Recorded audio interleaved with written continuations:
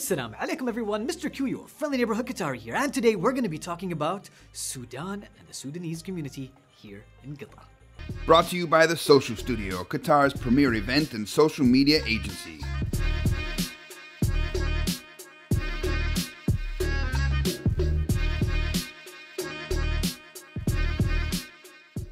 Since we're talking about greetings, typically we wave our hands. But actually what I want to do is, I want to shake yours. Hey guys, what's going on? In Sudan, shaking hands is super important. Actually, if you don't shake someone's hand, it kind of means like you're not super into the conversation. I'm sorry, I wasn't listening. I'm sorry, I wasn't listening. No, seriously, I wasn't listening. So next time when you meet a Sudani, make sure you have that physical connection. Say hello by shaking hands. The Sudanese community is actually one of the first communities to set up shop, set up home here in Qatar back in 1971. And the professions that you used to have? Policemen, teachers, and other, civil jobs. So thank you for educating us and protecting us. It's like a 2-in-1. Just a little fact in terms of our currency, 1 Qatari riyal equals 12 Sudanese pounds. Yes, their currency is called the pound. We always talk about the size of Qatar and how many Qatars can fit in one of the community's country. So how many Qatars can fit in one Sudan? 62. So how many Sudanese are there in Qatar? Over 60,000. Welcome to your second home. Relations between Qatar and Sudan were established in 1972. Qatar set up the embassy in Khartoum. Now in Sudan, the official language is Arabic, and they've got a second language too, English. Yes, Sudanese people, bilingual, pretty cool. Talking Arabic and English. Can they combine it? Let's try. Hey man, shlonik, where are you? I'm gonna go over to that place, talking like pizza. Yalla man, let's check it out. Oh, by the way, if you want to combine some English and Arabic really easily, I'm sure you've heard this a lot. Yalla bye. A peace agreement between the Sudanese government and the Liberation and Justice Movement, a Darfur-based rebel group, was mediated in Qatar in 2011.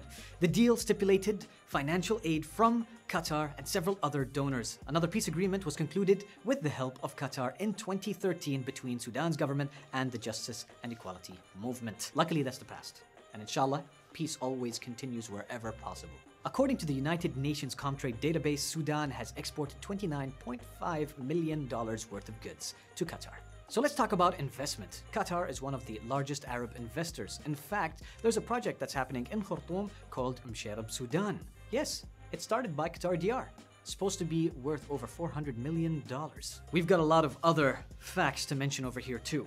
So, Hasad Food, a Qatari agriculture company, signed a $1 billion deal in 2009 to lease farmland in Sudan. Also, in late 2017, it was announced that Qatar Mining Company would be investing $1 billion in Sudan. $1 billion. Also, if you're a QNB, Qatar National Bank user, there are 14 branches across Sudan. So Qatar wanted to help Sudan increase their tourism, and so Qatar Museum set up the Qatar Sudan Archaeological Projects, QSAP. Sadly, after the massacre that struck Sudan over Eid, Sheikh Al-Mayasa went ahead and changed her profile to blue. And then she urged everyone to also change their profiles to blue to show support and solidarity for the people of Sudan. So that's why you saw a lot of people go ahead and change their profiles. I know a lot of people messaged me asking me why is everyone's user profiles blue? Just in case you didn't know, now you know. That's also the reason why iLoveQatar changed the heart to blue. So we changed our logo to blue to show our support for Sudan. If you can show support for Sudan in any way, shape, or form, do it. If it means being a voice, if it means donating, if it means trying to contribute in any way possible, do it. Everything is appreciated. One of the things that I really admired about the Sudanese community is the fact that despite they were going through some problems, they stayed united, they stayed strong, they stayed positive, and everybody was rallying behind each other, trying to do some really cool stuff. And of course, not only were there Sudanese and other many different nationalities working together to spread the word about this, but of course, also our very own Faris and his crew went ahead and created a song. Here's a little teaser.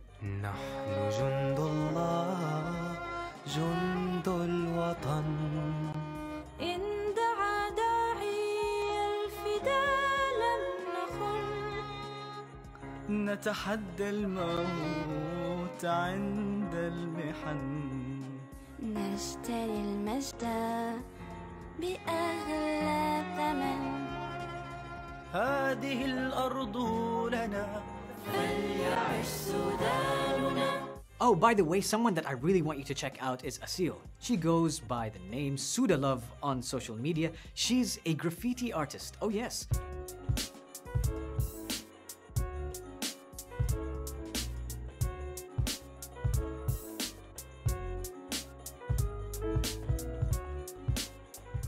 Not only did she grow up here in Qatar, but when she travels back to Sudan, she goes ahead and does something really amazing. See, one of the things that she wants to do is spread awareness for the situation that's going on in Sudan.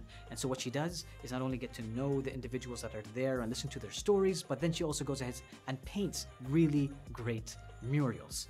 You need to check them out. And of course, if you want to show some love to Sudalove, don't forget to check out her social media pages. We'll have the links in the section below. Now, there's also another similarity between Qatar and Sudan. We love our swords, especially when we're dancing.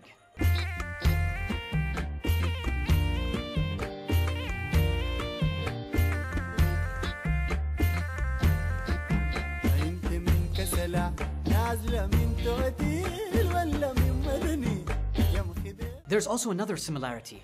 When we don't have a sword, we like to make music with our hands. Actually, watch these guys. These guys are much better than I am.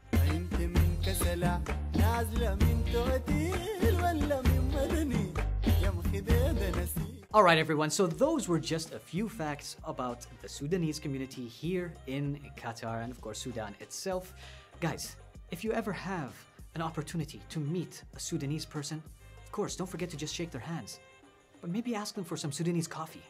Or how about some fool mdemmes? So to the Sudanese community here in Qatar, I just wanted to say thank you so much for everything that you've been doing to contribute to Qatar. And of course, your Qatari friends and the whole community here in Qatar are here for you. Alright everyone, so if you like this episode, please don't forget to like, don't forget to share, and of course, we want to hear down below, what community do you want us to do next?